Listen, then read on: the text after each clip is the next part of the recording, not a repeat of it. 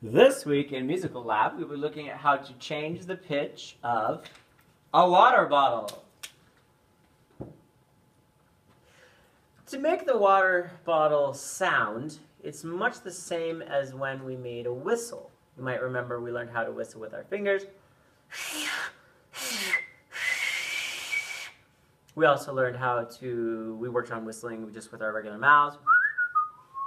We learned how to whistle with our hands by making our chamber inside here where the air spins around be airtight, and we use our thumbs.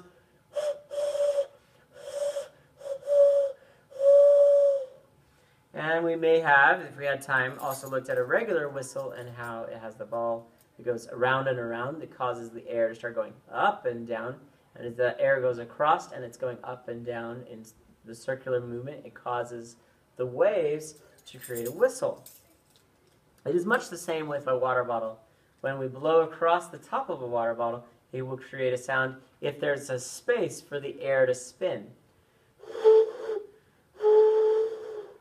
The question is, what happens when we change the pitch? Or how do we change the pitch? When I drink some of this water,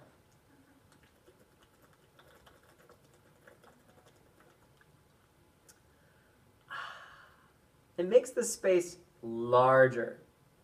And when I play this and there's less water, is the pitch going to be higher or is the pitch going to be lower?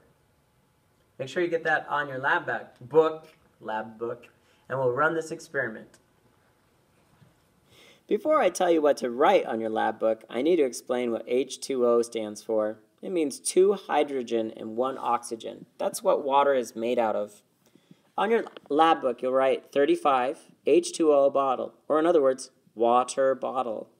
You're going to make a guess when there's more H2O and when there's less H2O, or when there's more water or less water, and fill in the blank. It's either higher or lower. On the page, draw 2 water bottles. One water bottle will have lots of water. One water bottle will have little water. And you're going to make a guess about which one of those is higher in pitch and which one is lower in pitch. And at the end of class, I'll run the experiment and we will know how to change the pitch of a water bottle.